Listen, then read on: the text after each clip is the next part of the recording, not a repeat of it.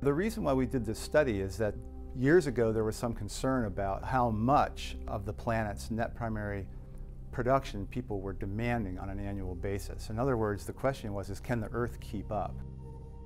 If you look at the planet, the land surface produces a certain amount of vegetation based on all the agricultural inputs we have now, our natural climate, the natural ecosystems. That's an amount that sort of constitutes the total available amount of biomass that's present for consumption.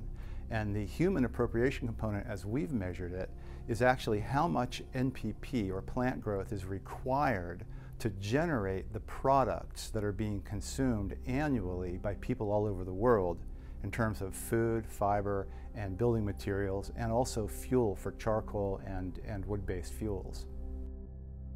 We used satellite data over a long period of time to estimate how much plant material the land surface generates, and then compared that against the amount of plant material that humans need, products of food and fiber and fabrication. And we found that two things are happening.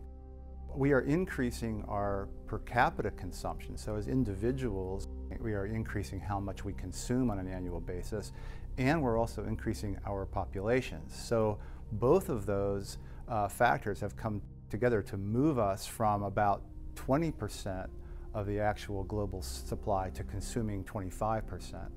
And so what we're concerned about is that in the future world where we've increased both populations and consumption, that we may hit some tipping point where the ecosystems as they are now in the current climate that we have will not be able to produce enough of the products that we need to keep the lifestyle that we have now.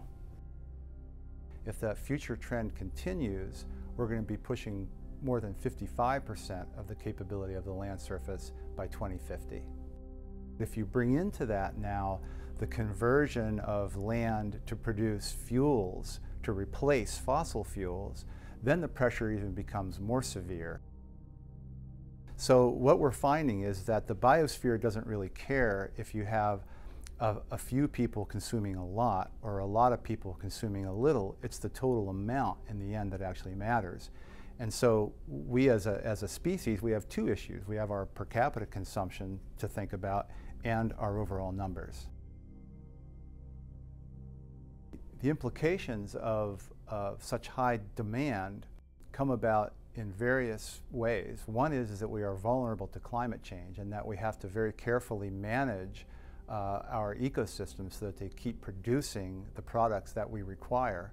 Also, we have to worry about the loss of biodiversity from the natural ecosystems because there will be fewer of those left as we have to convert more and more land to uses that produce the products that we use on a daily basis.